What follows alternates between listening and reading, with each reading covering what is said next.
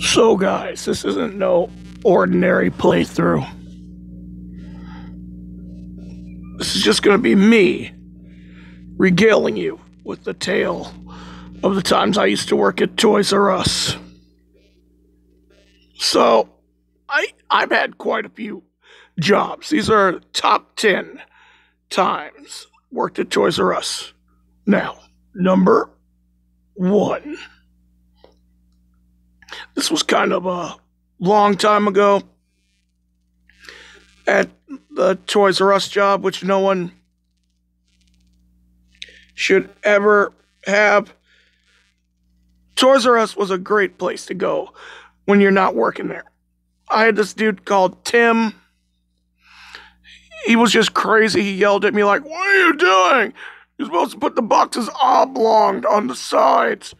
And I said, "That'd be fucking impossible, Tom." So he was just a fucking douchebag to me. Now let's get to the stories everyone's been waiting for. The story. That was just a story within a story. This is still number one. Sorry to be so mixed up. But story within a story, nonetheless. Story of the kid and his mother at Toys R Us. Now, this is kind of a somewhat scary story to some. So this kid was telling me, "I can't find my mommy. Could you please help me, mister?" And naturally, I said, "Yes." Oh, God. This is kind of hard to do. I'm trying to come up with a play anyway since I died. So the kid wanted me to help him find his mother. So I did, of course.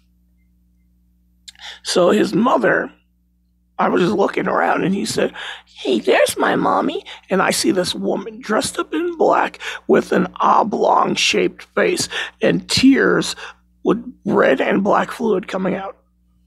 And she says to me, "Would you like to play with us?" In the weirdest, raspiest voice ever.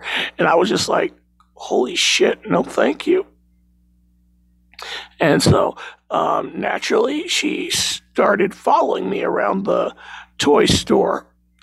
But once I said, "Please, don't hurt me," and her little boy said, "Mommy, I want this teddy bear." And I said, "You can have it." And then the woman said, "But we don't have money."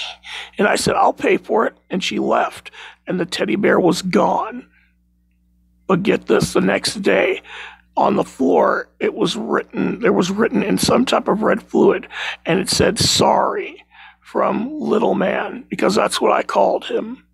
Since that day, I always chose to work a shift with somebody I knew. Number two. Well, I'm gonna do this like, I would just draw a picture like this for number two. Okay.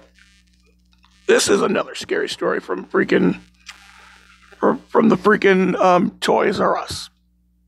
So, I was walking to get to the store when this dude nearly started following me with his freaking truck. And I just thought he was looking for a parking space. So I made a left turn, and then he passed millions of parking spaces. I mean, literally, the Toys R Us lot was empty at this time. So I was wondering, what was he looking at? What was he looking for? And so I keep turning. I keep going around corners and fucking bullshit. But the car just kept following me. And then the car started to speed up, and it was honking. And all of a sudden, I had to run. I was like running. And I almost got hit by the car. But I went underneath it because I couldn't go anywhere. So I just laid down flat on the ground and let the truck go over me. And I look as the truck stopped to tell the dude, "Hey, what the fuck is wrong with you, man?" I go in the truck, and there was nobody in it. The man said, "Oh, thank you for helping me find my truck. I've been looking all over for it. Ever since my brother died, it likes to go on adventures on its own." Ever since then, I can't look at a truck the same way. Number 3. Now, this is a story about the time I was at Toys R Us when I was a little kid. I wanted this Mr. Potato Head so bad that I stole it. I stole the toy, and I didn't feel bad about it. I was in the car, and I brought it home with me, and all of a sudden, the toy started to move around, and it said to me, "You stole me." And I thought it was supposed to talk like that, so I looked to see if there was batteries. There weren't. And it started moving, and it picked up a butter knife, and I was about freaking 5 to 3, and this little thing scared the crap out of me. So naturally, I threw him at a lamp, and I returned him to the store. Should I have done that? I don't know.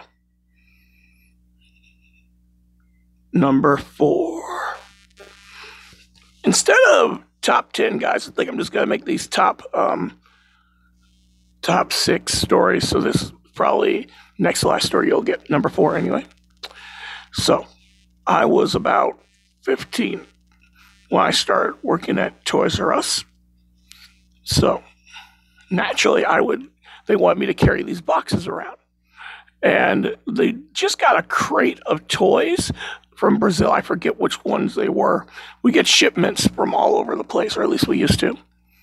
And no one had told me that there would be spiders in these. So the spider jumped on me, and it was like a daddy long legs. For those of you who don't know what a daddy long legs is, think of if you ever seen like a tall thing of juice or a container of milk, like a big liter. That's how big this daddy long legs was, about the size of a liter of milk or water. And it was on me, and I yelled at the top of my lungs. I said, "Holy shit, Buck!" And I got the crate, and I just beat the crap out of it.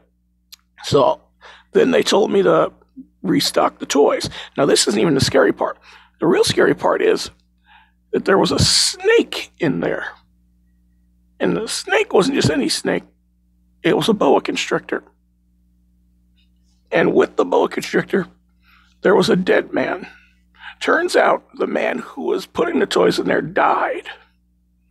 So the spiders and the snake fed upon him. So, long story short, I didn't want to be the one to open the crates anymore. Number 5, I'm going to add this one little devil horns and some teeth. Number 5. Okay, the reason why I did that is because this is one of the scariest ones. I'm saving the scariest for last. So, I was in Toys R Us, and all of a sudden, the lights went out, and I hear this over the intercom.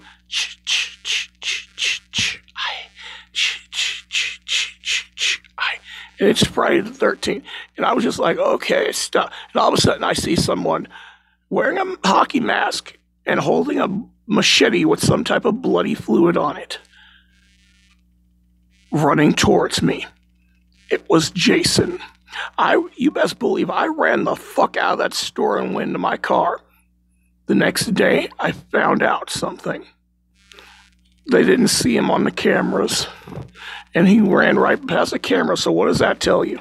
And finally, guys, the scariest Toy Story. Well, not Toy Story, I'm fucking thinking of that freaking Mr. Potato Head from Toy Story. The scariest Toys R Us story that you're going to hear right now. Number 6. Okay, so I was in Toys R Us, and all of a sudden, I see this little boy and his mother well, it wasn't a little boy, I call him a little boy, because he was young. A little boy, a kid and his mother, asking if we had any Child's Play dolls. The Child's Play doll, the Chucky doll. And I said, no, thank God. And the kid said, don't lie, I see him right there on the shelf behind you. And there was nothing on the shelf before, mind you. And I see this little doll walk by me. Well, not walked by me, it was right by me. And it said, "Hi, I'm Chucky, wanna play?" And I was just like shocked. I said maybe there was a new shipment, but there wasn't. The only way to get this doll would be to either get to the creator of Child's Play, where they auctioned it off, or buy it there. They weren't like distributing them. I thought it might have been something that they were distributing, again, for the new Chucky movie. But they weren't. The dolls started to move, and I was like, oh, fuck. And all of a sudden, in one of the aisles, I hear, "Kasin Gindula, give me the power, I beg of you." And I was just like, oh, fuck. Could that have been real? And I noticed that Chucky had a knife, a butter knife, because I put a butter knife in his hand just as a joke. And I heard this through the freaking store. "Who's the fucker that gave you this fake knife? When I find him, his ass is grass." And that was the last day that I worked at Toys R Us, and now it's closing down. I bet you're wondering, why are you telling us these stories, Simple Sans? Because Toys R Us are gone. And I just thought these types of stories would help you piece together what I used to do. I've had quite a few jobs. Like recently, I became a security guard, but I ain't going back there. If you want to hear the stories of me being a security guard, leave a comment in the comment section below. See you guys. Peace out. Bye-bye. And there will be another Undertale stream today or tonight when my phone charges more. See you guys. Bye-bye.